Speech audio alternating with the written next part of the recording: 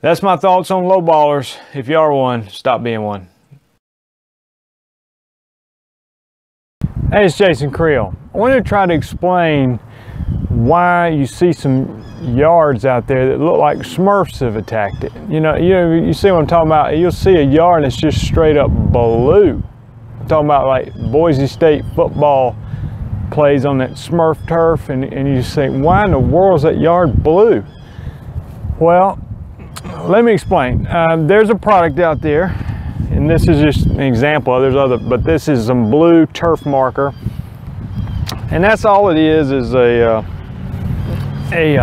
blue product, a blue dye basically, that you put in a spray tank when you're doing some kind of application on a yard to tint the water so that you can see it. Now, why would you do this?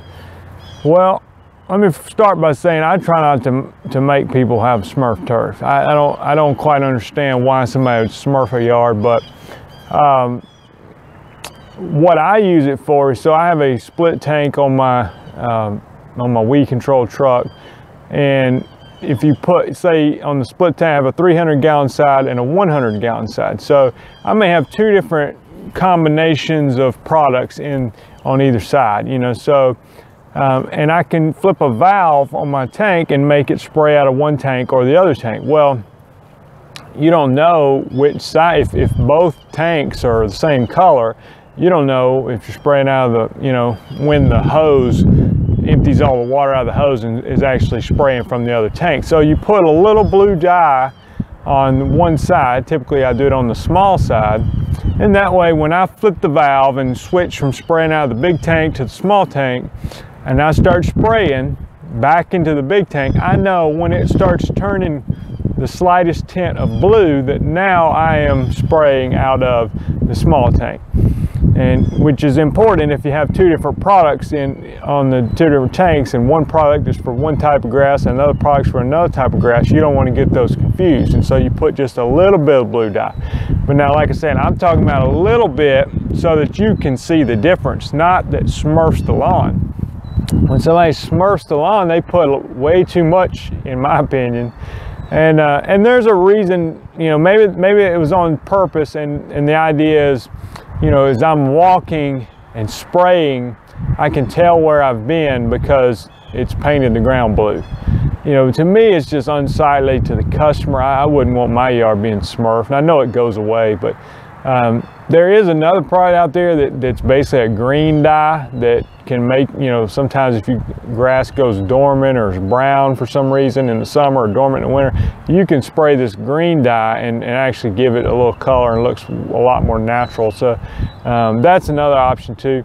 You may have multiple little handheld tanks or backpack sprayers, and you could put a little of the blue or green dye in there to let you know one product from another. So if you knew that, hey, the one that has blue in it is product A, the one that's clear is product B. So, it's basically an indicator. You might also use it in a spot treating situation with a spray tank or a backpack tank sprayer, where you put the dye in there that you're just walking around spot treating particular weeds, maybe in the summertime.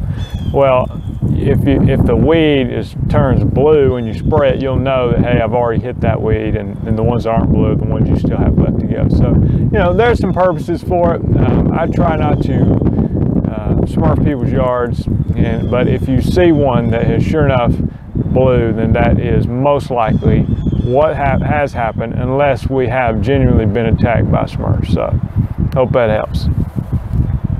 Hey, thanks for watching the video. I wanted to make you aware of something that I have been spending a lot of time on and have completed, and there's a link in the description of the video, but it is the Lawn Business Master Course. What this comprises of is about 50 videos that are not found on YouTube, as well as me being available as a personal coach, a business coach for your lawn care business, as well as my letter package, which contains marketing materials, contracts, that sort of thing. So I put all of this together in a package, and you can check it out by the link in the description. Thanks.